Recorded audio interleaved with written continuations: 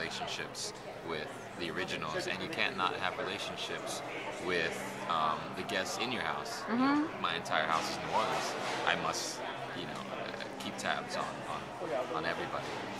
Are we doing a lot of flashbacks to kind of see some of what was going on before, when the time that Klaus was gone from New Orleans, to see like how Marcel built up the city to what it was? Yeah, and I think that's one of the great things about Vampire Diaries. Like, one of my favorite episodes is the flashback to Chicago. Like, beautifully done, so cool, and it's a great tool, and so we're gonna take advantage of that.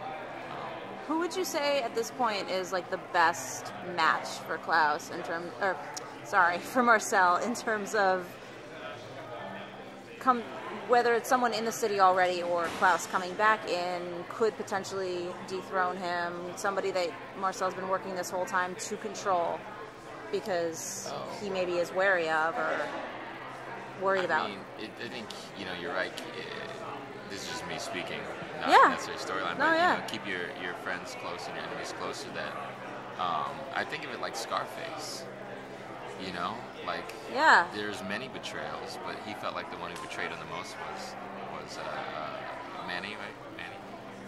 His friend. Okay. His sister or whatnot. Yeah.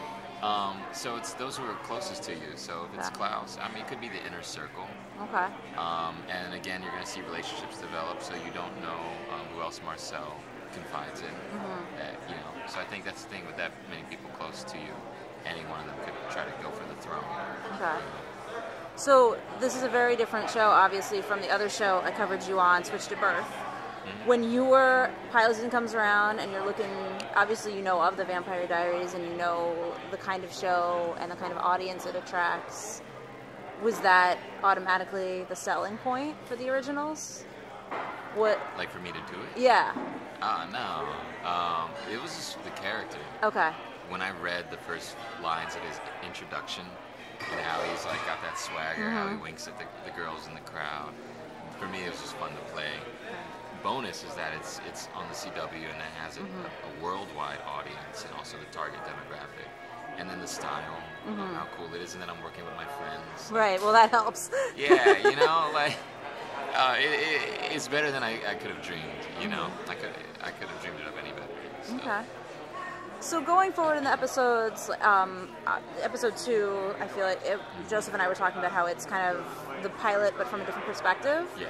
Are we getting a sense of then a future episode might be similar in the sense, but from your perspective? Yeah, and I hope so. Because I think it's brilliant storytelling. Yeah. Because you as the audience see it through one character's set of eyes, and then so you think you know. Right. And I think just like in life, you think you know until you get the other side of the story. And so I think that's something for people to watch and think about while watching, to make you really pay attention. Do you feel like seeing something from Marcel's perspective would make people understand him better and like him more, or just understand him better? Because sometimes you see what people, you see what goes through their heads and you're like, oh, you're nuts. No. Oh, I think, that's for the individual watching to decide. But you're living with the character. Like, you get it. You understand him. You think he's redeemable and not completely doing things the wrong way. I think he's a great guy. Yeah, I think he's a stand-up guy,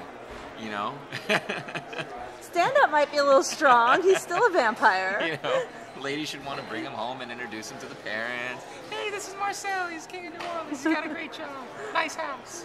True, as long as you're not a witch, and then but that's one of the things that I don't see him as a bad guy, and I think because I understand him, and as an audience member, I think that's a great thing about watching these characters is you can't really pass judgment because you're going to identify with all of them. So I hope they like him because in turn they'll probably like more aspects about themselves in a Dr. Phil kind of way. Okay, nice.